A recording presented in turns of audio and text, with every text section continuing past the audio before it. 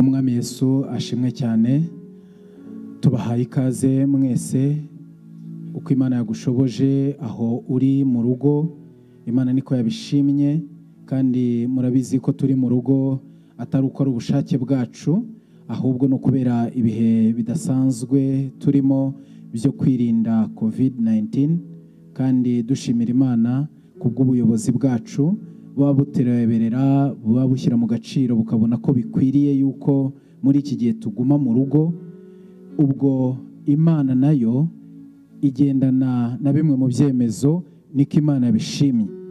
Ariko Imana icyo yongera ikareba nanone n'uburyo jye nawe aho twicaye mu rugo, uko turi mu rugo, uko tubiteguye kugira ngo aho mu rugo Yesu mubane, ubwami bwe bumanuke, kandi ibihe byiza ukabigira bidatewe no kuri mu rusengero gusa, ariko no mu rugo. Rero tugwaye ikaze aho kurikiranye amateraniro ya Omega Church kuri iki cyumweru.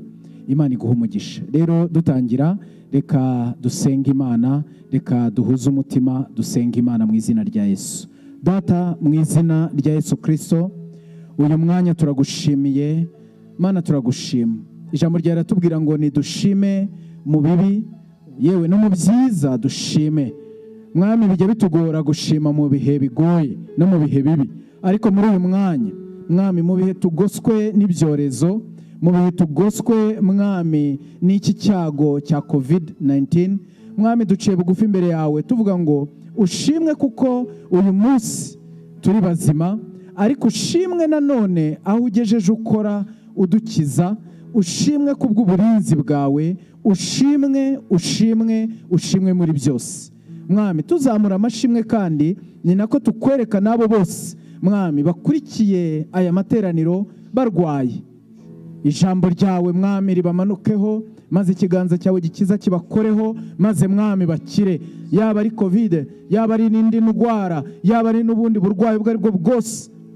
Mwami Yesu, turasenga ngo gukiza indwara kumanuke muri uru rugo rw'uyu mwene data, kandi Uwiteka, hirya y'indwara z'umubiri Mwami, ndagushimira ko uzikiza. Ariko Mwami Yesu, ndagushimira yuko ukiza umubiri ushaka gukiza umutima, ukiza umubiri ugambiriye ku mutima Mwami uba muzima ugasabana nawe, kuko uyu munsi waduhamagariye kurushaho kuba abakristo. Turagushimiye, bana natwe. Reka iri teraniro Mwami uyu mwene data agiye kugirana nabo bari kumwe, iri teraniro agiye kugira ari wenyine se aho haherereye Mwami, ndasenze ngo ubane nawe, umwuka wawe wera mushoboze muri byose. Urakoze Mwami, bana natwe, utugire neza kuva ku itangiriro kugeza ku iherezo. Ni mu izina rya Yesu Kristo dusenze, kandi dushimira kuri kumwe natwe mu izina rya Yesu.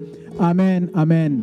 Tufatikanye kuramya Imana, gusenga, kumva ijambo muri iteraniro mu izina rya Yesu. Amen.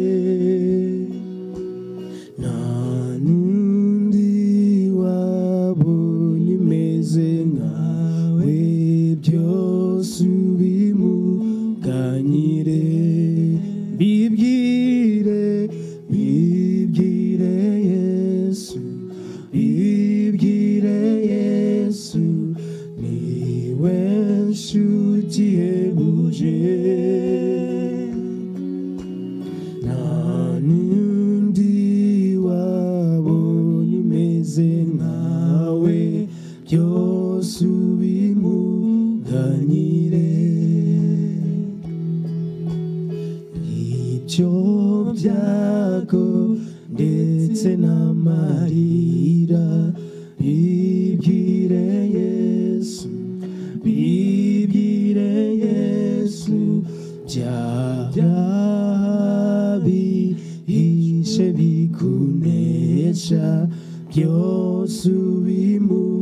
bimuganyire bibwire bibwire Yesu bibwire Yesu niwe nshuti yebuje nta n'indi wabonye imeze nkawe byose ubimuganyire ugutinyi ndwara no gupfusha bibwire Yesu bibwire Yesu ubwo wibaza iby'umunsi w'ejo byose ubimuganyire bibwire bibwire Yesu bibwire Yesu niwe nshuti yebuje nta n'indi wabonye imeze nkawe byose ubimuganyire bibwire bibwire Yesu bibwire Yesu niwe nshuti yebuje nta n'indi wabonye imeze nkawe byose ubimuganyire mbese ugira ubwoba bwo kuzapfa bibwire Yesu bibwire Yesu nuzi yuko mwami Yesu azaza byose ubimuganyire bibwire bibwire Yesu bibwire Yesu niwe nshuti yebuje nta n'indi wabonye imeze nkawe byose ubimuganyire bibwire bibwire Yesu bibwire Yesu niwe nshuti yebuje nta n'indi wabonye imeze mwami wacu byose mwami wanjye kandi Imana yanjye niryo sengesho ryacu muri uyu mwanya mwami Imana tubwirana hagati yacu nk'abakristo mwami muri iki gihe uri kutubwira ngo ni muba abakristo ni muba abakristo mwami Imana urifuza ko tuba abakristo no mu bihe bigoye mwami nabwo tukiga kuba abakristo mu bihe mwami tutanezerewe mu bihe by'uburwayi mu bihe tugoswe n'ibyorezo hirya no hino mu isi imyuzure hirya no hino mu isi intambara hirya no hino mu isi mwami ibiteye ubwoba by'uburyo butandukanye mu isi ubukene buriho mu isi inzara hirya no hino mwami ibibazo mu miryango hirya no hino mwami ibyo byose biduteye ubwoba ariko mwami turaje imbere yawe niyo mpamvu mwene data nongeye kugusaba ngo reka duhuze muri aka kanya isengesho rigufi cyane mu bihe nk'ibi hari umwuka ubu uriho utwikiriye abantu umwuka w'ubwoba ariko umwami wacu ajya avanaho umwuka w'ubwoba mu buzima bwawe ubwoba muri iri mbyino byavugaga ngo waba ufite ubwoba bwo kuzapfa waba ufite ubwoba bwo kurwara waba ufite ubwoba ku bw'umuryango wawe waba ufite ubwoba ku rubyaro rwawe niki kiguteye ubwoba ufite ubwoba kubera inzara akazi waba ufite ubwoba kubera ibi bihe byo kuguma mu rugo waba ufite ubwoba niki kiguteye ubwoba abagenzi bacu babigishwa nabo byababayeho bagira ngo Yesu arasinziriye babona bagoswe n'urupfu ariko hari Yesu ushoboye byose ujye uhagarika akavuga ngo byose nibiceceke inyanja umuyaga byose biraceceka nta kintu na kimwe adacecekesha. Iki ni igihe Yesu amaze kubyuka hacecekesha umuyaga. Hari ijambo yakomeje kugaruka aravuga ati mu bihe nk'ibi by'imiyaga imiraba, ibibazo, abana b'Imana ba Kristo ni igihe cyo kwizera, ni igihe cyo kwizera. Ntabwo turi butakaze kwizera kubera covid, ntabwo turi butakaze kwizera kubera kuri mu rugo, turi muri guma mu rugo, turagumana kwizera. Reka dusenge, kandi kwizera guhagarika ubwoba. Nta wundi muti w'ubwoba uretse kwizera. Kwizera kuvanaho ibiteye ubwoba, byaba ari byo ku manywa, byaba ari byo nijoro. Reka duhuze umutima, irukana ubwoba mu buzima bwawe, irukana ubwoba mu rugo rwawe, irukana ubwoba mu bitekerezo byawe, mu izina rya Yesu. Data, mu izina rya Yesu Kristo umwana w'Imana. Yesu, bagenzi bacu babigishwa bagize ubwoba, natwe uyu munsi dufite ubwoba. Mwami, bidutera ubwoba Mwami ni byinshi. Bagenzi bacu Mwami, impfu zitandukanye ziri kubageraho, ibibazo bitandukanye, bagenzi bacu bararwaye, bagenzi bacu, ibyo byose ni ibintu bitandukanye, ibyo tureba ku makuru, ibyo tureba hirya n'ibyo twumva biteye ubwoba. Ariko Yesu urimo uravuga ati abakristo abanjye nimunyizere, mwizere gusa murabona igitangaza, mwizere nta kindi, muhamagare wabitirirwa izina ry'Uwiteka. Mana, turaje turasenze mu izina rya Yesu Kristo kuri wowe wese utewe ubwoba n'ibintu bitandukanye. Turahagarika umwuka w'ubwoba, turavanaho umwuka w'ubwoba, turakuraho ubwoba mu ntekerezo, turakuraho ubwoba mu gihugu, turakuraho ubwoba mu miryango, turakuraho ubwoba mu bagabo, turakuraho ubwoba mu bagore, turakuraho ubwoba bw'uburyo bwose mu rubyiruko bibaza ejo hazaza. Turakuraho umwuka w'ubwoba. Mwami, urakoze, icyubahiro kibi cyawe, kandi kukuyeho uyu mwuka w'ubwoba bw'uburyo bwose muri twe, muri bose, mu izina rya Yesu. Urakoze Mwami, ishimwe ni ryawe, ikuzo ni ryawe, mu izina rya Yesu turasenze, amen. Reka dusangire indirimbo imwe, mu kanya nyuma twumve ijambo ry'Imana. Imana iguhe umugisha.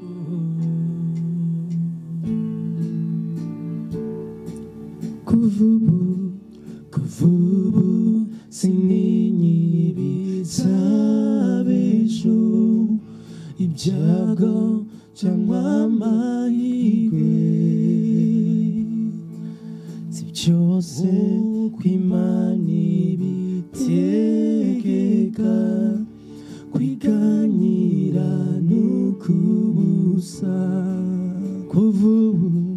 Kuvubu sininyibiza b'ejo, ibyago cyangwa amahirwe, si byose kw'Imana ibitegeka, kwiganyira n'ukubusa. Mbeshwaho no kwizera Yesu, niringiye imbabazi ze, mbumbatiwe n'umukiza unkunda, nizeye Yesu ntabwo bamfite. Mbeshwaho no kwizera Yesu, niringiye imbabazi ze, mbumbatiwe n'umukiza unkunda, nizeye Yesu ntabwo bamfite. Umwanzi Satani yagerageza, nkabona amakuba menshi, nzi yuko mukiza azamba hafi, jye mwisunga mwishimo. Umwanzi Satani yagerageza, nkabona makuba menshi, nzi yuko mukiza azamba hafi, jye mwisunga mwihishemo. Mbeshwaho no kwizera Yesu niringiye imbabazi ze mumbatiwe n'umukiza unkunda nizeye Yesu ntabwo bamfite numva amatsiko mu mutima wanje yo guca ku munsi mwiza Yesu gazagaruka kunjana Yesu gazagaruka kunjana mu rugo rw'ego mw'ijuru numva amatsiko mu mutima wanje yo kuca ku munsi mwiza Yesu gazagaruka kunjana mu rugo rw'ego mw'ijuru Meshwano kwizera Yesu niringiye imbabazi ze mumbatiwe n'umukiza unkunda nizeye Yesu ntabwo bamfite nizeye Yesu ntabwo bamfite Yesu arahari nizeye Yesu ntabwo bamfite nizeye Yesu ntabwo bamfite amen amen nicyo tukwifuriza ngo aho uri uwo muri kumwe mu mutima wawe aho mwicaye muri salon aho mwicaye mu cyumba aho uri ntugire ubwoba Yesu ni umwami tugeze mu mwanya mwiza nanone wo guturira Imana uko ushobojwe uko Imana ikubashishije aho kuri screen uraza kubona aho uza guturira haba kuri Momo kuri account za Omega Church rero duturire Imana tunezerewe nta kibazo na kimwe dushima Imana uhimbaza Imana ku buzima Imana yaguhaye kuri byose Imana yaguhaye kandi uburinzi bw'Imana bukomeze bukubeho hanyuma duturira Imana twumva igice gito ibitero bibiri by'indirimbo hanyuma turakira umushumba wacu Pastor Liliose niwe uyu munsi uri buduhe ijambo ry'Imana Imana yamushyize ku mutima karibu Imana iguhe umugisha amen amen najya nanirwa najya nanirwa najya nanirwa najya nanirwa najya nanirwa najya nanirwa najya nanirwa najya nanirwa najya nanirwa najya nanirwa unaweza Bwana najya najya nanirwa najya nanirwa Yesu najya nanirwa uwo mwami najya nanirwa najya nanirwa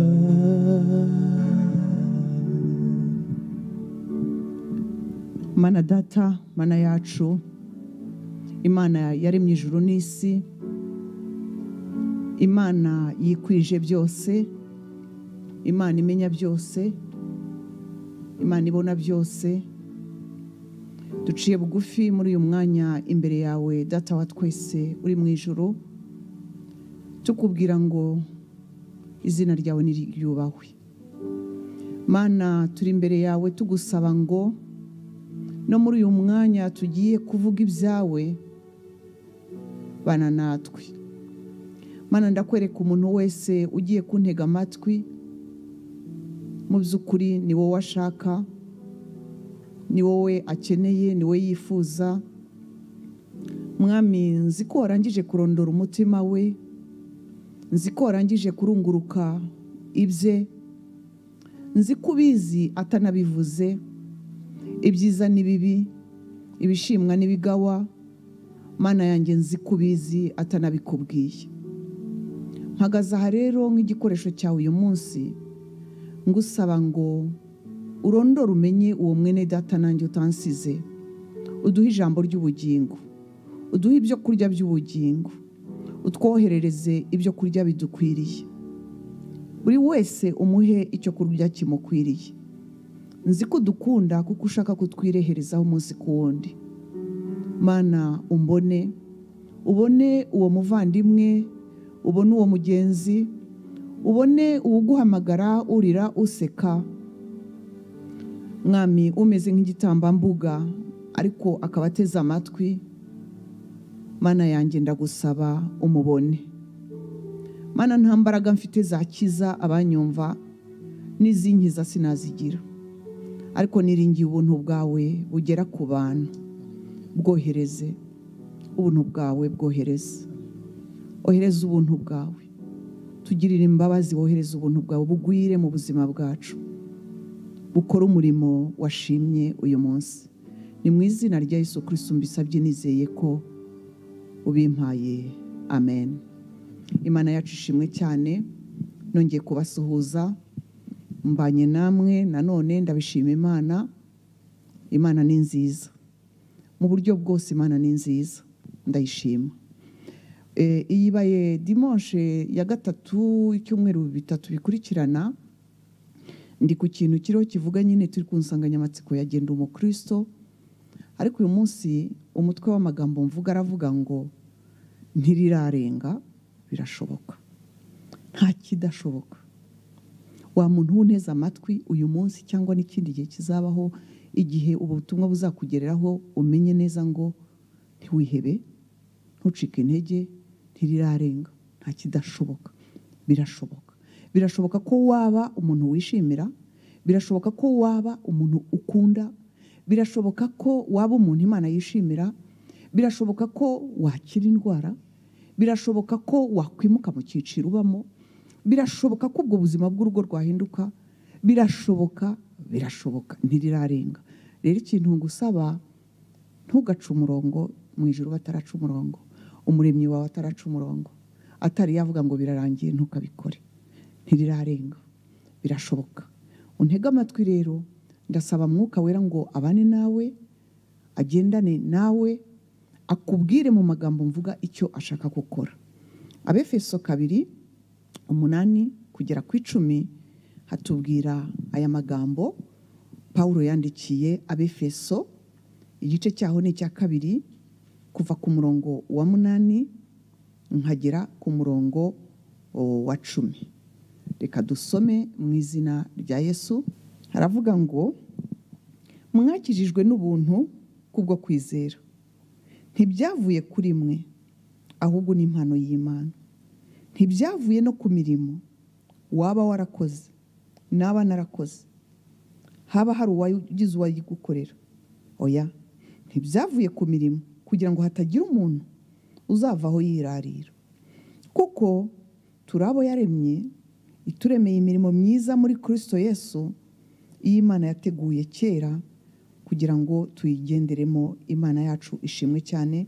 Ndasoma na Mariko, reka nsome 14, ndasimbuka nsome 20 kugera kuri 22. Arawubwira ati, ni igiti cy'umutini Yesu yabwiraga, umuntu ntakarye ku mbuto zawe iteka ryose. Abigishwa be barabyumva. 20 kugera kuri 22. Bukeye bwaho mu gitondo kare bakigenda babigishwa na Yesu, babona wa mutini wumye uhereye mu muzi. Shakarongo ngo bihereye mu muzi. Petero yibutse ibyawo, aramubwira ati, mwigisha, dore wa mutini wumye. Yesu arabasubiza ati, mwizere Imana. Imana yacu ishimwe cyane. Aya magambo ndayabwira ndabwira wowe nkuko nayabwiwe. Ndagira ngo nkubwire ngo maze iminsi mvuga ibyiciro bitatu nkuko Imana yabimbwiye. Hari abantu batari bakizwa, batari bamurikirwa n'ijuru, batari bagendererwa n'ubuntu bw'Imana ngo babarirwe ibyaha n'ibicumuro, ngo bakire kamere y'icyaha kandi bakaba mu rusengero. Hari abantu nk'abo nabo batajya no mu nsengero, baba hanze, bashobora kuzagwa kuri ubu butumwa bwanjye, cyangwa bakabubwirwa nawe we wabyumvise, ukaba warabuze uko ubabwira, ukumva ubutumwa bwanjye ukavuga uti ngize Imana numvise icyo naha uriya muntu ngo atega amatwi. Abo bose nibo ndiho mbwira batari bamurikirwa, kuko ijambo ry'Imana rivuga ngo ntabwo ikinezeza Imana yicaye mu ijuru ryayo ari uko umuntu apfira mu byaha n'imbuto z'ibyaha. Ni iki cyaha cyabyaye? Icyaha cyakuzaniye ibi, icyaha cyazanye ibi, icyaha kizana byinshi. Uyu munsi ukaba wibona mu bubata, ukaba wibona mu ndwara zidashira, ukibona mu bukene butarangira, ukibona mu makuba akurikirana, ukibona mu bumuga se, ukibona mu ntonganya, ukibona mu mutekano muke mu rugo rwawe, ukibona mu nzangano, ukibona mu kwamburwa ibyawe, ukibona mu bintu, kandi ibyo ni konsekanse y'icyaha. Ubuzima bw'icyaha, ubuzima bwa kamere y'icyaha bubyara bene ibyo bintu. Ukabibona ukaba utazi uko wabigenza, ukaba utazi icyo wakora. Igisubizo ni Yesu Kristo. Ijambo ry'Imana rero ritubwira ngo iki? Ni wowe mbwira iyo kategori. Ijambo ry'Imana riravuga ngo natwe ubu tuvuga izina rya Yesu, nanjye uhagaze imbere yawe uri kukubwira, n'undi uzumva afata mikoro cyangwa utanga ubuhamya cyangwa mugenzi wawe uzumva mwagendanye akakubwira ati ubu narakijijwe. Twebwe byagenze biti? Twakijijwe n'ubuntu, twagiriwe imbabazi n'ijuru. Hari umunsi twagenderewe n'ijuru. Ibyo bintu maze gusoma ngo ntabwo byaturutse ku mirimo. Wa muntu we nteze amatwi, nta muntu we nta mirimo, nta kintu usabwa, nta kindi kintu ugomba, nta murimo uhinga, nta mafaranga utanga, nta kindi kintu, nta ukubwiye ngo hindura inyifato, nta n'ukubwiye oya. Twese abamurikiwe tukagira dutya tukababarirwa ngo twakijijwe n'ubuntu bw'Imana. N'ubuntu, ubuntu buvuga ngo nta kiguzi. Yesu ashimwe. Ubuntu buvuga ngo abo bose uzumva bavuga, twese ubona nta kintu twatanze, byagize bitya ngo ba. Kuki nagusomeye we muntu unkurikiye utaramurikirwa? Kuki nagusomeye kiriya cyanditswe cya Luka cya Mariko 11? Nagisomye koko kiriya cyanditswe nge nicyo nahumukiyemo. Yesu Kristo ushimwe iteka ryose. Mpumuka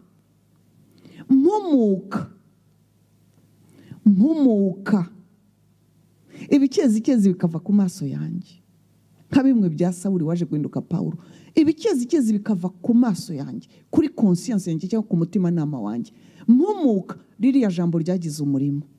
Uti guti ni we mbwira utaramurikirwa. Aharaho ibyo nkubwira hamwe n'ubuntu bw'Imana uzagira icyo bikumarira. Ririya jambo ryamurikiye riti? Ryamurikiye ubwo nari nicaye ndwaye. Kuki mvuga ngo nari ndwaye? Nari ndwaye mfite allergie ku mubiri, ntazi icyayiteye. Kuki inkuru ya allergie nyikubwira? Koko twese dufite aho Imana yadusanze. Urukundo rw'Imana, umuririmbyi yaravuze ngo ni rurerure cyane. Urukundo rw'Imana rurenze uko ndutekereza. Urukundo rw'Imana rurenze ibyo wibwira. Urukundo rw'Imana ruruta urw'abagore n'abagabo. Urukundo rw'Imana ruruta urwa mama na papa. Urukundo rw'Imana rurarenze, kuko ruragushaka rukagushaka rukakubona. Urukundo rw'Imana rwemeye ko indwara ingeraho. Imana yemera ko ibintu bitugeraho muri ubu buzima. Iyo Mana nkubwire jya yemera yuko ubwo bukene bwakugeraho, agahinda kakugeraho, uburwayi bwakugeraho, yicira inzira. Urukundo rw'Imana ngo rukugereho rwicira inzira. N'ubu nkubwira rurashoboka ko rwiciriye inzira. Kuri nge rwiciriye inzira. Runyura mu ndwara ntazi aho ivuye. Ndi umukobwa muto, ngira allergie ku mubiri. Ngize allergie ku mubiri, ngira utuntu dusheshe, nyoberwa icyabaye. ngiye kwa muganga bakambwira ngo nanyoye antibiyotike ngo bacterium, nta muti sinari narigeze ndwara. Ariko urukundo rw'Imana rwemera ko iyo ndwara ingeraho, rwari rwakarikiriye, ijuru rirabara riravuga riti hamwe n'iki kintu azaca hazagira. Reka nkubwire urundi rukundo rw'Imana. Urukundo rw'Imana rurakuze. Reka nkubwire ukuntu rwari runzi. Kuko nakundaga gusoma, ngakunda gusoma ibitabo, kandi nari mfite konje y'ubwo burwayi ntakora. Imana mu ijuru urukundo rwayo rwarabaze, rusanga hari umunsi nzicara nshakisha igitabo cyo gusoma, kandi koko niko byagenze. Nabuze icyo nkora nyuma ya saa sita, ndi mu rugo ngo mfite allergie nahawe konje, mwene data cyangwa se inshuti y'Imana, nshaka igitabo cyo gusoma ndakibura. Noneho ngiye kubona mbona mu rugo ibitabo byose ari ibya data, ari ibyanjye, nitwe basomye cyane bari mu rugo, nsanga narabisomye. Ngiye kubona mbona igitabo gifite couverture y'umuhondo, cyanditseho ngo ni gute wakira mu bitangaza, wakira guérison. Icyo gihe bavugaga gukira, ariko naje gusanga baravugaga gukira k'umutima, gukira k'ubuzima bw'ubugingo, ariko jewe nitwariye gukira kw'indwara, nubwo nabwo babivugaga. Tega amatwi wumve. Kuko nari ndwaye, kuko nari mfite ikibazo cy'uburwayi, urukundo rw'Imana rwankuruye kujya kuri icyo gitabo. Ubundi nakakijugunye, ubundi rwakabaye bidasa n'ibitabo nasomaga. Ibaze nawe. Ubundi uko Imana inzi ntabwo byasaga na genre y'ibitabo cyangwa ubwoko bw'ibitabo najyaga nsoma.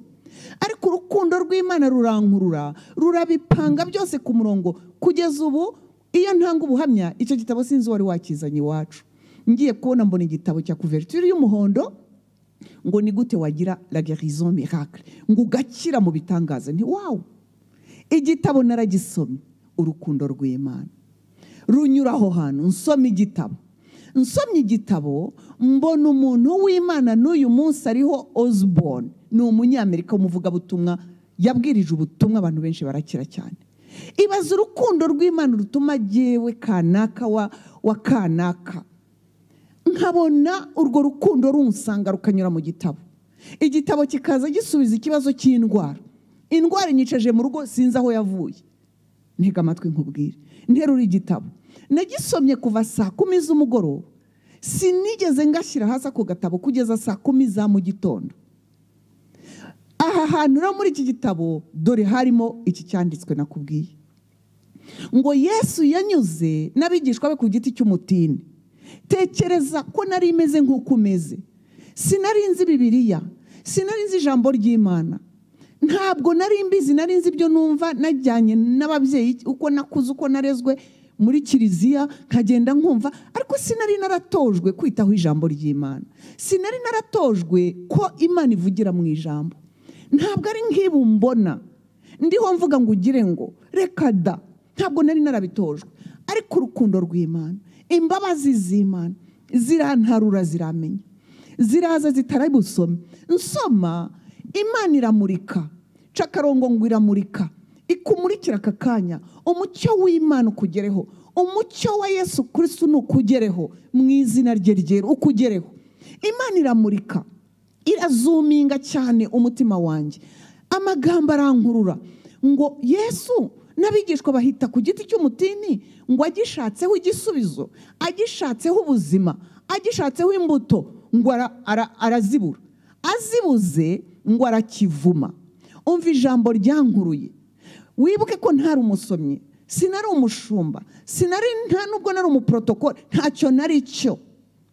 Ariko umucyo, urukundo rw'Imana rumpa kumva ibintu by'Imana. Nawe byumve mu izina rya Yesu. Ndumva ndaboniye ini, noneho barahita arakivuma. Noneho uko natangaraga mu gitabo, Imana ikanyereka ukuntu nabo bigishwa ba Yesu batangaye. Ngo bukeye bahanyuze, ngo basanga cya giti mu ijoro rimwe, basanga ngo cyumye, basanga ya mababi yaratoshye yumye, basanga ya mirimo mibi, bya bikorwa bibi iby'umwanzi yazanye bidafite bishukashuka abantu, ukagaragara ko usa neza, ukagaragara ko uri mwiza, ukagaragaza ko wuzuye, ukagaragaza ko ntacyo ubuze, ukagaragaza ko ufite, ukagaragaza ko ushoboye, kandi Imana mu ijuru yibona ngo no, ibi biri hanze birashukana. Haleluya. Birashoboka ko nawe uwakubona ntacyo yamenya, uwakubona atamenya ko hari icyo ubura, uwakubona atamenya ko ukeneye ubugingo, uwakubona atamenya ibyo uhatse. Noneho ndasobanukirwa ngo arakivuma. Akivumira iki? Arakivuma ngo reka abantu be kukwibeshyaho, icyo ukeneye kiri ndani. Haleluya.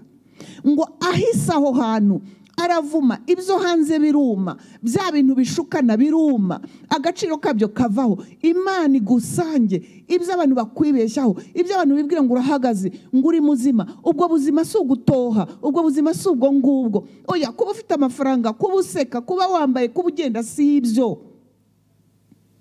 Ntabwo ibyo ari bwo buzima. Ngo Yesu aravuma, avumye ngo cyuma gihereye mu muzi. Haleluya. Aho urushima Imana. Icyama ngo ubyumve, iryo jambo ryankozeho muri 86. Ngo cyuma gihereye mu muzi. Arangije uwo mukozi w'Imana agasobanura ngo kuma gihereye mu muzi bivuga iki? Ngo urabona ngo hari ibintu tubona hanze, ngo abantu bakarwara indwara. Urumva agera kuri ya ndwara yanjye sasa, ngo abantu bakarwara. Ndakubwira wa murwayi unteze amatwi, ukarwara igituntu, ukaba urwaye ibimenyetso bya COVID bigaragara, ukaba urwaye diabete, ukaba urwara ibifu, ukaba urwara ibintu urwara byagaragaye, urwaye se sida, uri ingumba se ntubyara, urwaye iki se ubumuga, ntureba ntiwumva, amaboko yawe arahanamiranye, imitsi yawe urarwaye, ikintu cyose urwaye, icyo abantu babona, kanseri abantu babona, yarakuriye yarakumaze, ibyo bintu byose bikaba biragaragara, abaganga bakabivuga bikagaragara. Ibyo bintu uwo mugabo arabisobanura muri iri jambo, arasobanura neza, ati abantu bakabona ikintu, atariko Yesu akivuma ahereye mu muzi. Yesu ushimwe, Yesu ushimwe. N'uyu munsi Yesu navuma ahereye mu muzi, Yesu navuma ahereye mu muzi, mu izina rya Yesu. Ngo avuma ahereye mu muzi. Haleluya. Ngo avuma ahereye mu muzi. Ngo kuko yavumye aho impamvu zatumaga biriya bibabi bitoha, impamvu zo hanze, ibintu yavumye, icyatumye ibyo hanze bisa kuriya, yakivumye ahereye mu muzi. Umva iryo jambo. Iryo jambo ndahumuka. Aravuga ati nawe ufite iki gitabo, none nanjye ndavuga ngo wowe unyumva. Avuma ahereye mu muzi, avuma ahereye mu muzi, avuma ahereye mu muzi. Nanjye muri 86 mu kwezi kwa 10, avuma ahereye mu muzi. Impamvu zatumye amahumanaza, impamvu ishobora kuba yaranayaje kugira ngo nzikirizwe, kuko kugeza ubu sinamenye icyayazanye. Aravuma, avuma ahereye mu muzi. Ati niyo mpamvu iyo Yesu avumye ahereye mu muzi, iyo umwami Yesu, iyo ubuzima bwa Yesu, iyo Imana ivumye ihereye mu muzi, aho icyo kintu gituruka, impamvu z'icyo kintu, niyo mpamvu amashami, ibibabi, ibigaragara bivaho. Mu izina rya Yesu Kristo ibigaragara biveho. Yesu navume, Yesu aravumye. Izere. Nta nubwo rero ngiye yavumye gusa mahumane mukundwa. Yararangije aravuga ati niyo mpamvu icyaha nicyo kizana ingorane z'ubuzima, icyaha nicyo kibyara kamere mbi. Kamere yiziritse ku cyaha. Noneho twebwe iyo tureba abantu tuzi ko abanyabyaha ari abajura, abasambanyi, ababeshyi, abatukana, ibyo biri hanze, ariko burya umuzi wabyo ni kamere y'icyaha. Umuzi wabyo ni kamere y'icyaha. Yesu yavumye kamere. Unyumve, nari mbabajwe n'indwara, nge nari nibabarijwe uwo munsi nireberaga indwara, iravumwa mwene data. Ndagira ngo nkubwire, yarangije ako gatabo ambwira ati we wanteze amatwi, nanjye ndakubwira wowe uneze amatwi.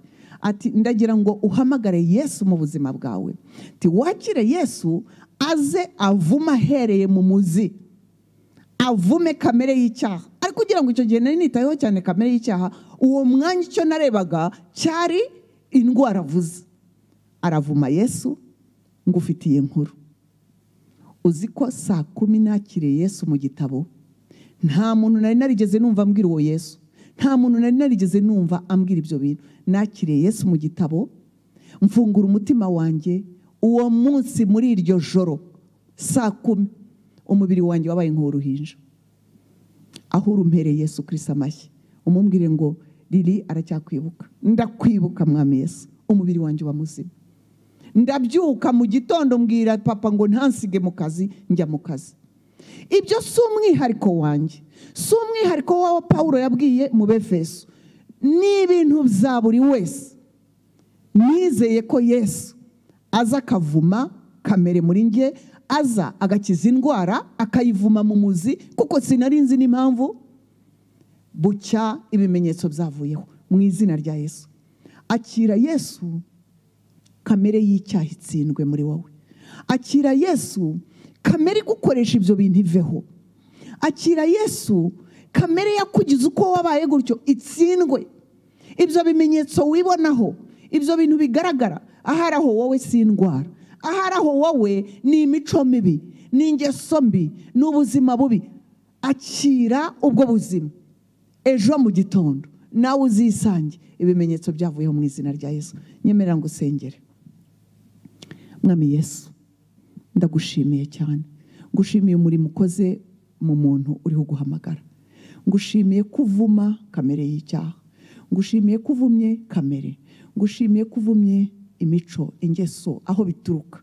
Mwami Yesu Kristo, reka uyu nguyu uguhamagaye mu buzima bwe ejo azisange yicaye atekereza neza, ari umuntu muzima. Mwami Yesu Kristo, ufite ubugingo buhoraho. Urwaye mwami Yesu Kristo, wanteze amatwi ndagushima ko ukiza ni wowe. We wanyijije cyagiye. Mwami Yesu Kristo, ndagushima ko ugiye mu muzi wa kanseri, ugiye mu muzi w'ubugumba, ugiye mu muzi w'indwara zose zigaragara hanze, ingeso, imico mibi yose igaragara hanze. Ndagushimiye ko ugiye mu muzi, ndagushimiye ko uvumye, kandi mwami Yesu Kristo ibisubizo ni ibya bene data. Bakibona babohotse, bakibona ari bazima, kubw'imbaraga zakuzuye mu bapfuye. Icyubahiro n'ikuzo bibi byawe mu izina rya Yesu Kristo. Mwene data, komera kuri Yesu. Uwo wakiriye ni Yesu, uhamagaye ni Yesu, ugiye ukubohoye ni Yesu. Imana ishimwe cyane.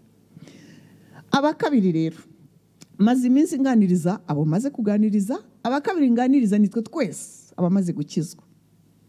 Twe twese abamaze gukizwa, abakiriye Yesu nk'umwami n'umukiza bagendana. Nawe ndakubwira ngo ntirirarenga, birashoboka. Wibabazwa n'ingeso uhoramo, wibabazwa n'imico uhora wibonamo, birashoboka ko birangira. Kadusome Abaroma 7, turava kuri 14 tugeze kuri 25, turagenda dusimbuka ho gato. Abaroma 7:14 kugera kuri 25, ariko turagenda dusimbuka. Umutwe uravuga ngo intambara y'umutima uhana na kamere y'ibyaha. Tuzi yuko amategeko ari ay'umwuka, ariko jyewe ndi uwa kamere, ndetse naguriwe gutegekwa n'ibyaha. Sinzi ibyo nkora, kuko ibyo nshaka atari byo nkora, ahubwo ibyo nanga akaba ari byo nkora. Dusimbuke 18 kugera kuri 20. Nzi yuko muri jye, ibyo ni ukuvuga muri kamere yanjye, nta cyiza kimbamo, kuko mpora nifuza gukora icyiza, ariko kugikora ntako. Reka da, kuko icyiza nshaka atari cyo nkora, ahubwo ikibi nanga akaba ari cyo nkora. Ariko ubwo nkora ibyo nanga, si jye uba nkibikora, ahubwo ni icyaha kimbamo. 24, 25. Yemwe mbonye ishyano, ninde wankiza uyu mubiri untera urupfu? Ariko igisubizo kirabonetse. Imana ishimwe, kuko izajya inkiza. Cakarongo ngo izajya, ni ukuvuga ngo hari urundi rugendo. Izajya inkiza ku bwa Yesu Kristo umwami wacu. Nuko jyewe mu mutima wanjye ndi imbata y'amategeko y'Imana, ndayakunda, nkunda iby'umwuka, ariko muri kamere ndi imbata y'amategeko y'ibyaha. Imana idufashe cyane. Iki cyanditswe rero kiratubwira iki? Uyu ni Paulo uriya tumaze kumva abwira Abefeso. Uyu ariho arakubwira we nanjye twamurikiwe. Kuva ukijijwe, nawe unkurikiye umaze kwakira Yesu nk'umwami n'umukiza, nawe unkurikiye umaze kwizera yuko wakijijwe, ko Yesu yavumye, ko yinjiye ku muzi w'ikibazo. Paulo arabisobanuye hano. Ati ubwo mu ndeba wibaze, Paulo intumwa, umuntu ukomeye, ariho aravuga ati ubwo mu ndebo hari ibintu byivanga muri nge byarancanze. Ati hari intambara ziba muri nge nayo uko nzazigira. Ati muri nge nkunda amategeko y'Imana, muri ngewe nkunda Imana, muri nge nkunda iby'umwuka, ngo ndabizi neza ko amategeko y'Imana ari ay'umwuka n'umwuka, iby'umwuka ndabikunda. Ati ariko ntabwo mbasha kuba uwo nshaka. Ngira ngashaka gukora ibintu byiza nkajya kubona nkabona nakoze bibi. Nyamara uyu Pawulo bivuga yarakijijwe. Pawulo uriho utwigisha yarakijijwe, yaramurikiwe, yahuye n'umwami Yesu ndetse mu bitangaza byakozwe n'intumwa 9. Pawulo uyu nguyu ni umuntu wari kabutindi ariko aramurikirwa arahinduka. Ariko ariho aravuga intambara iba muri we, aravuga ibintu bikiri muri we. Mwene data, mbabarira wumva ukuri k'uyu mugabo. Yesu ashimwe cyane mwami Imana, nkunda ukuri k'umutima. Jya ukunda ukuri k'umutima mwene data. Aratubwira ukuri ati jye nkunda Imana, jyewe nkunda Imana, ndi umunyamwuka, ariko hari ikindi kintu kiba muri jye, hakaba intambara muri jye, hari ibintu birwana. Nshaka gukora icyiza nkizi kuko nkunda amategeko y'Imana, akunda ibyiza, ariko njya kubona nkabona nakoze ikibi. Arakomeza agasobanura ibyo bintu akavuga ati iyo mbirebye ibyo bintu ndavuga ngo ndapfuye. Ninde uzankiza uru rugamba? Ninde wantabara? Mwene data, nubwo utavuga nzi kuri aho, nzi ko abantu benshi banteze amatwi bakunda Imana, baramurikiwe, barakijijwe, barasogongeye, mwumvise ubuntu bw'Imana, ariko muracyarushywa n'ibintu bimwe.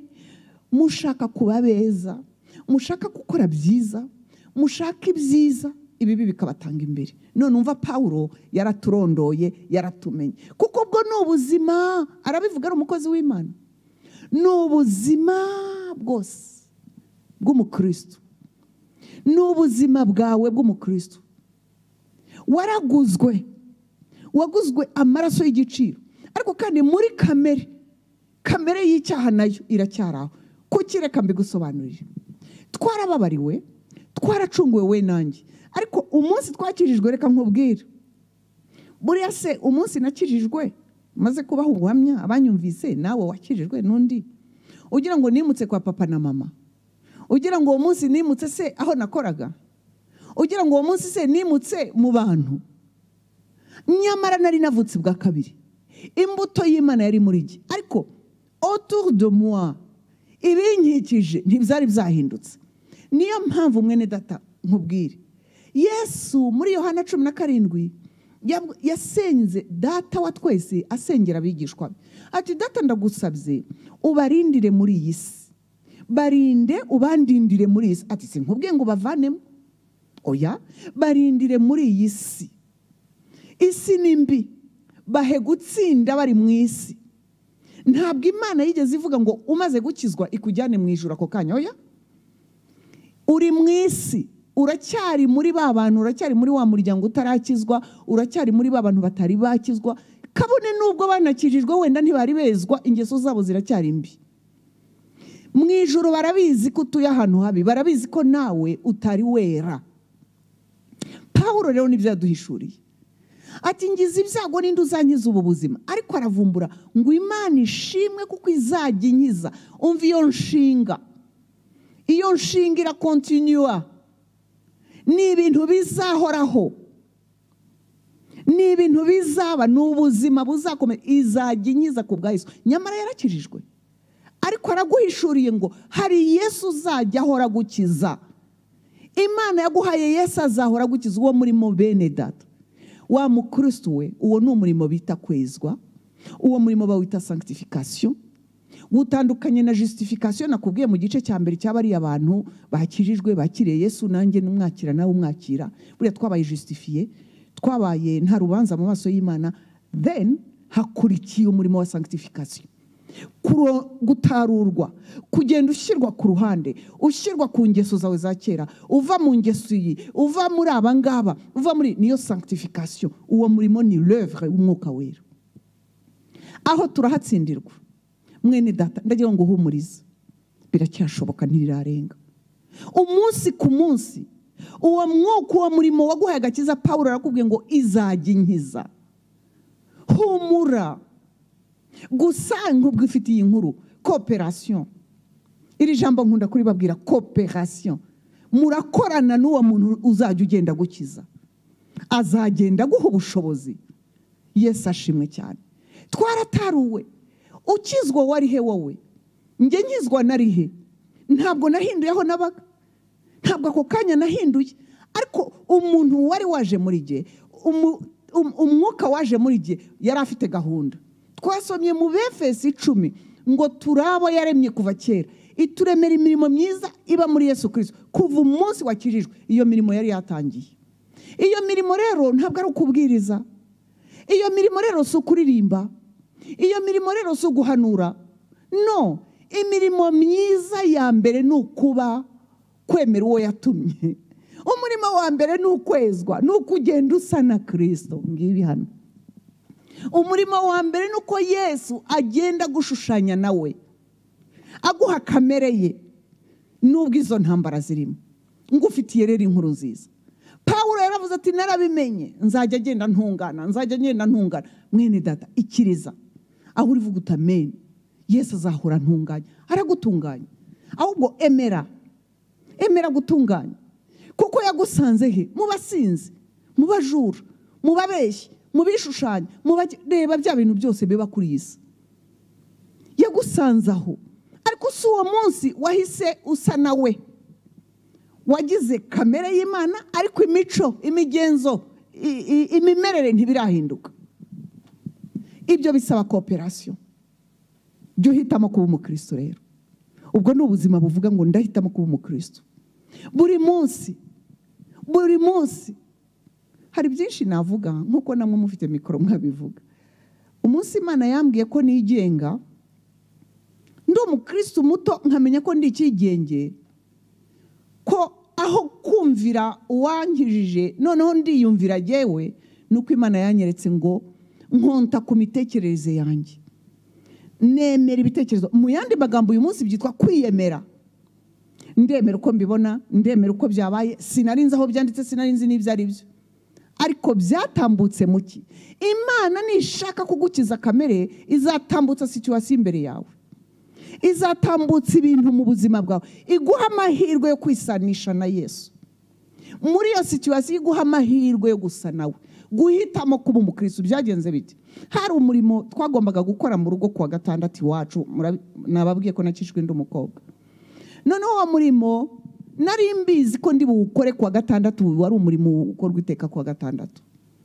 Noneho mama wanjye aza kumbwira ngo kandi wibuke ko ugomba kugira gutya na gutya. Neza ngiye kubikora, ndavuga ubuse ndabiyobewe kuko gatandatu tugira dutya. Ubuse ndabiyobewe mwene data. Imana igushaka nawe ukemera, izagufatira mu kantu gato. Izagufatira mu kantu gato. Ikubwiye ngo we kwishingikiriza ku buhanga bwawe, uhora umwemera mu migendere yawe yose, nawe azajya kwereka inzira unyura. Yanshakiriye aho. No soroma, sinarinzi ko kutumvira ababyeyi ari bibi, ibyo nabyo ni ibindi. Ariko arambwira ikintu kigaragara, ariko hari akantu kari aho ngaho kavuga ngo nangumbwira ibyo nari ngiye gukora. Nangumbwira. Bene data, ndagira ngo mbabwire, wakita gato ukavuga ngo ubujura n'ubusambanyi n'ububeshyi n'iki. No, ni kamere mbi. Nangumbwira.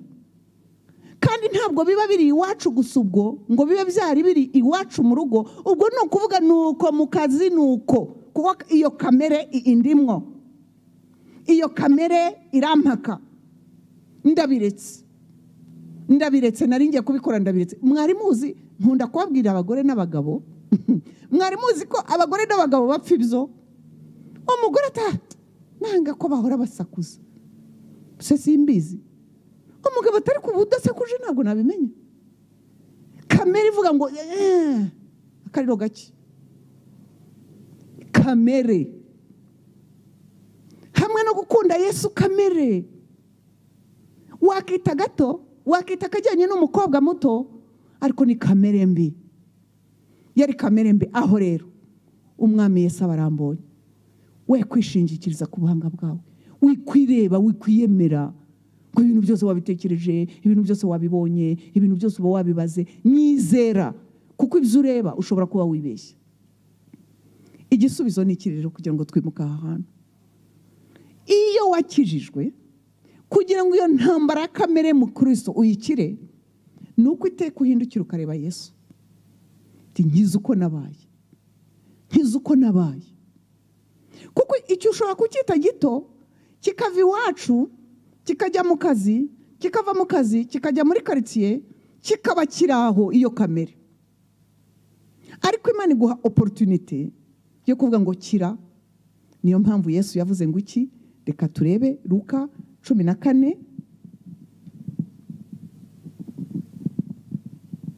Nkiri mu Baroma, ariko mbanze Abaroma 8:7-8 wumve. Koko umutima wa kamere ari umwanzi w'Imana, kuko utumvira amategeko y'Imana ndetse ntushobora kuyumvira. Erega burya abari mu bubata bwa kamere, abategekwa na kamere, abumvira kamere, ntibashobora kunezeza Imana. Kamere ikigutegeka, iyo ubwonko bwawe bukuvugisha, iyo uko wabaye bikigutegeka, Pawulo yaravuze ati humura, Yesu azabigukiza. Ariko azabigukiza ari uko ubyemera. Yesu abidukiza kuko tubyemeye. Utabyemeye se, Pawulo we yaricaye ati mfite intambara. Ariko se wowe urabyemera? Njye se ndabyemera. Ese wemera yuko ukwiriye gukira uko wabaye? Ese wemera ko ukwiriye guca bugufi? Aho rero niho ijambo ry'Imana rivuga ngo pfa. Ariko ipfa, pfa kuri wowe. Pfa kuri wowe. Pfa ku mitekerereze yawe, pfa ku ngiro zawe, pfa ku mvugo yawe, pfa. Reka nkuguranire ipfa. Kuko kureba ibintu si ku ijuru ribire, ipfa. Luka 14:26. Ijambo ry'Imana ni imbaraga. Byonyine kurisoma ririhagije. Reka wumve uko Yesu yavuze ngo uburyo bwo gukurikira Yesu biruhije. Warakijijwe yego, warababariwe nanjye narabariwe, ako gukurikira birashaka ko wemera gupfa. Umuntu uza hondi ntiyange se na nyina n'umugore we n'abana be na bene se n'abashiki be ndetse n'ubugingo bwe, ni ukuvuga we n'ibimurimo n'amarangamutima ye n'ubugingo bwe, uwo ntashobora kuba umwigishwa wanjye, ntashobora kwirirwa njye inyuma. Utikorera umusaraba we ngo ankurikire ntashobora kuba umwigishwa wanjye. Imana idufashe cyane. Ibyo rero nibyo byitwa kwikorera umusaraba. Aho niho twatsindiwe. Ubukristo bwawe nanjye mwene data ni ugupfa kuri twe, ni ukwiyanga, ni ukugera ahantu uvuga uti ibi bintu mvuga ngo njye ndabyumva nyanjye mbishaka gutya, njye mbyumva gutya. Iyo uhuye n'ikindi kintu kitavuga rumwe nawe, kitavuga rumwe nanjye, iyo duhuye twebwe twemera gupfa. Aho Yesu yaravuze ngo ntibishoboka usibire muri iyo classe niba udashobora kwemera gupfa kuri wowe. Mwene data ndakwifuriza ngo dupfe. Ndarangije. Aho hantu turahaheze. Gupfa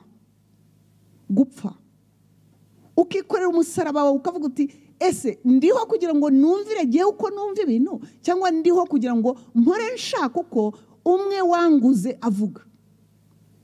Biroroshye kuvuga ko tujya mu rusengero, biroroshye gukora imirimo, biroroshye, hari ibintu byinshi bitworohera tubikora. Ariko nyamara tutumvira Yesu, tudakurikiye Yesu, tutemera gupfa, gutsinda jewe, gutsinda. Uwo ni umurimo wa buri wese, nibyo Pawulo yavugaga.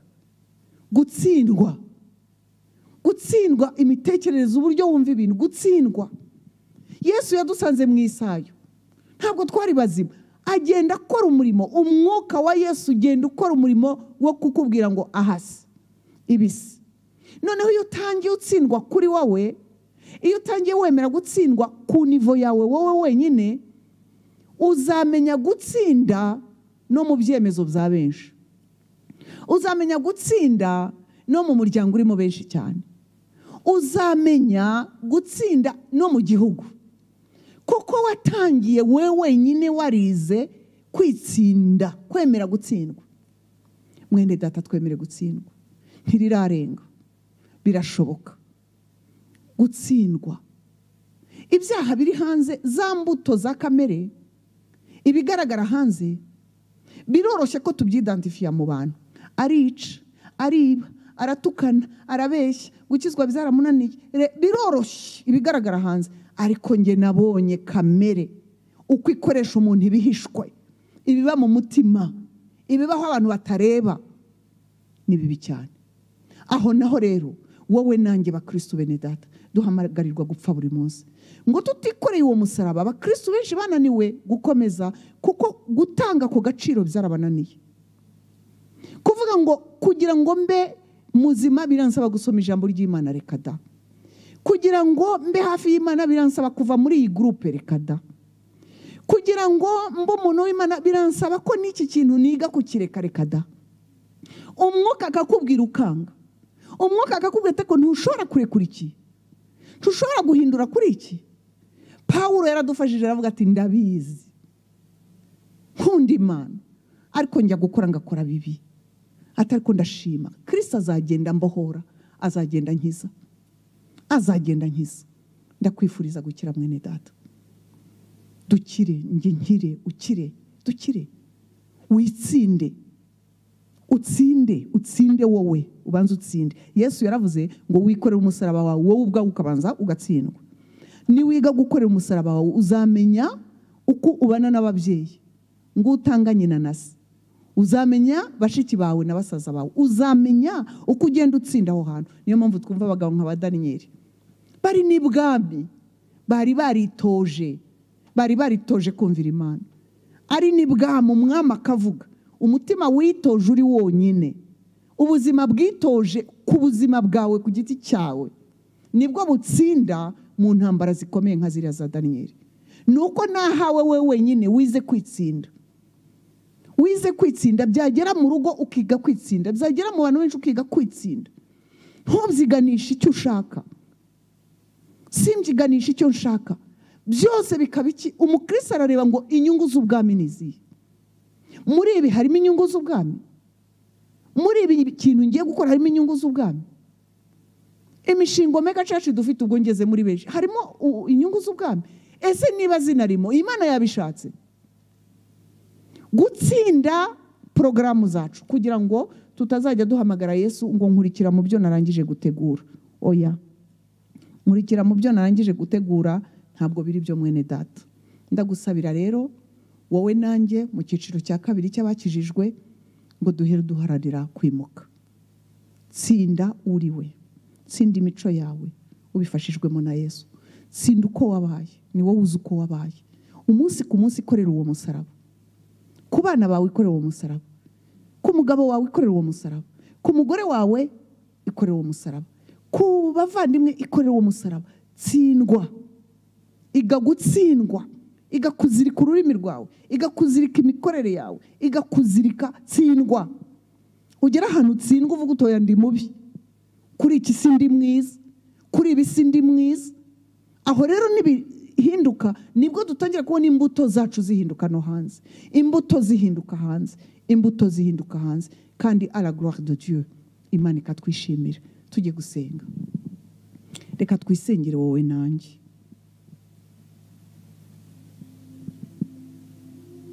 Reka twisengere. Papa Jeremy adufasha.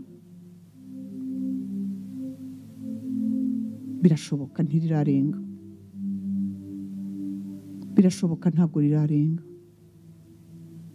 Nene data birashoboka ko kamera itsindwa. Iyo uyu munsi gatsindwa ejo ugabona indi ugatsindwa, mu cyumweru gitaha akazi indi nayo ukayitsinda, ukayitsinda. Za trofe ukazigerekeranya. Ubutsinzi ti kamere narayinesheje, uyu muco narawunesheje, iki nacyo cyarambataga narakinesheje. Yesu ushimwe. Ndabona urugendo rwigira imbere, ndabona mva mu bwiza njya mu bundi, ndabona ngenda nsinda kamere yanjye, ndabona ngenda nsinda imico yanjye, ndabona ngenda nsinda imigenzereze yanjye. ariko mwene data turabyemera yuko urwaye. Pawulo yemeye ko arwaye, yavuze ati hari intambara iba muri jye. Nubyemera hari imbaraga zimanuka kugufasha, ziragushoboza, kuko nta muntu ukiza undi, nta muntu wo mu muryango wagukiza, nta wadushobora. Umwuka wera niwe udushobora. Twemeye gukopera na mwuka wera. Mana yacu ndagushimye. Pawulo ati ubundi muri jyewe amategeko ndayakunda, kandi ndabizi amategeko nayo mwuka. Atari kujye naraguzwe kamere y'icyaha, nzi ko nta cyiza kimbamo uretse ubuntu bw'Imana, kuko nshaka gukora byiza nkaba nabikarikiriye, ndabibona neza ko nshaka kubuyo, najya kubona nkabona hasohotse ibindi. Mwami wanjye, Mana yacu, genderera uvuga atyo wese. Turi mu gihe watugendera uvuga ngo nitumese ibishura twiyuhagire. Mwami, wasutse umwuka wo kwezwa muri Omega Church, wadusutseho umwuka wo gushaka kwezwa, ngo twicare mu rusengero tutajijisha, twicare mu nzu yawe tutakiriganya, turabashaka kugendana nawe. Ijambo umusaraba ni ubupfu ku batari bizera, abo kuba kwizeye n'imbaraga. Kwikorera umusaraba, kwemera gupfa, kwemera guhara inyungu zanjye, inyungu za mwene data, inyungu zacu, nibwo bwenge, nibwo bwenge. Mwami, kwemera guhara, niba ari byo bizamura izina ryawe. Mwami Yesu ushimwe. Mana, nkurikiye mwene data wankurikiye wese, vugana n'umutima we, mwemeranye ibikwiriye gukorwa n'ibikwiriye gutungana. Nanjye utansize, ni mu izina rya Yesu Kristo mbisabye nizeye, amen. Icyumweru cyiza, icyumweru cy'umugisha iwanyu, mu banyu. Umwami Yesu abarinde, ikiganza cye kidutwikire mu gihugu cyose, n'ukuri turinde iki cyago. Imana iturengere mu izina rya Yesu, amen.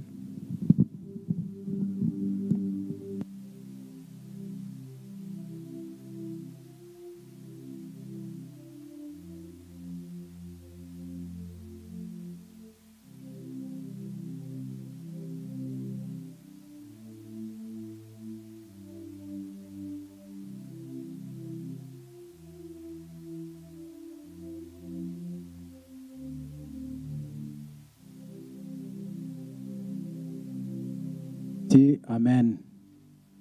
Aho uri ndagusabye ngo niwakire ijambo ry'Imana. Rero tudatinze, Imana iguha umugisha yuko wakurikije ijambo ry'Imana, kandi ari jye ari wowe hari ikintu bisize muri jyewe, nawe ndibaza ko ari wowe cyane bisize muri wowe. Ni umwanya wo gusenga. Fata igihe cyawe usenge, ejo fata umwanya wawe usenge, ku mugoroba ufata ibihe usenge, uzinduke mu gitondo kare usenge. Ibi ni ibihe uhawe byo gushaka Imana. Niryo tangazo rya mbere. Irindi tangazo rero, we no mwanya ngiye kubaha amatangazo. Andi matangazo nuko hamwe ni iminsi yo kuguma mu rugo kubera ko tugoswe n'iki cyorezo cya COVID. Nk'itorero rero umurimo urakomeje, uzakomeza guhabwa inyigisho. Ku wa gatatu muzakira ijambo ry'Imana nk'uko bisanzwe audio. Tega amatwi. Nabonye uburyo umwanzi arwanya abantu kumva ijambo ry'Imana. Ntugatakaze umwanya, kora ibishoboka byose, ntukabure umwanya wo kumva ijambo wagenewe. Burya iyo utakaje uwo utawubonye, uba wabonye umwanya w'ibindi. Ariko ntugatakaze umwanya wo kumva ijambo ry'Imana. Ku wa gatanu nabwo ni umunsi wo gusenga, nabwo uzahabwa ijambo ry'Imana. Hanyuma ku cyumweru nabwo tuzakira ijambo ry'Imana, nabwo haba kuri audio, mu buryo bwose buzakoreshwa. Dukoresha uburyo bwose bushoboka, ariko tugahabwa ijambo ry'Imana kandi tukabona ijambo ry'Imana. Imana yo mu ijuru iguha umugisha. Rero dukomeze tubane n'Imana. Hagati muri iki cyumweru kandi za departement zitandukanye zizagenda zibafasha, ari abapapa, hari gahunda ishobora kubaho ari abamama, hari gahunda yashyirwaho urubyiruko. Murabizi ko kuwa gatanu kuva amasaha ya nijoro nabwo haba hariho gahunda kuva saa 2 kuzamura. Imana yabateganyirije gahunda nziza. Rero ibihe byose birahari kugira ngo dukomeze tubane n'Imana, ariko iki ni igihe cyawe cyo gusenga. Gira ibyo usengera, gira ibyo wereka Imana, kandi ukomeze wizera Imana, kandi wereke ubugingo bwawe Imana. Urakoze, Imana iguha umugisha mu izina rya Yesu. Data urakoze, turagushimiye ku bw'ayo mwanya mwiza uduhayemo ijambo ryawe. Ndagushimiye Imana, ndagushimiye ubugingo bwanjye wongeye kumurikira kugira ngo nongere nibone. Mwami, muri jye harimo kamere, iyo kamere mbi. Mwami, twabonye uburyo kamere zacu tudashaka gukira muri urugendo rwa Gikristo. Nabonye ukuntu ziduteranya na bagenzi bacu, nabonye ukuntu ziduteranya n'abo twashakanye nabo, nabonye ukuntu ziduteranya na bene data dusengana, nabonye ukuntu ziduteranya n'abo tuvukana. Nabonye kamere kuba twaranze gupfa, ariko tukazigumana izina ryitwa ngo ndi umukristo. Ariko umukristo wanze gupfa, wanze kwikorera umusaraba, wanze atariko jye narakijijwe, ariko yanze gupfa, yanze gukomeza urugendo, yanze gukomeza kwitondera ibyo wavuze byose. Naranze. Mwami, ibyo bigira ingaruka nyinshi ku bukristo bwacu. Urakoze Mana, ndakwinginze ngo ubwo umanuye iri jambo, reka risange uyu mugabo, uyu mugore, uyu musore, uyu mukobwa mu izina rya Yesu Kristo. Ndetse Mwami, n'undi wese uzaryumva na nyuma, reka Mwami rikangura umutima we ngo ubukristo ntago ari inyito, ahubwo ni ubuzima bugaragaza Kristo. Urakoze Mwami, uduhe umugisha, utugire neza. Ni mu izina rya Yesu Kristo dusenze dushima, amen. Uwiteka Imana bagire neza, ibihe byiza aho mu rugo. Imana ibarinde muri byose mu izina rya Yesu, amen, amen. Shalom.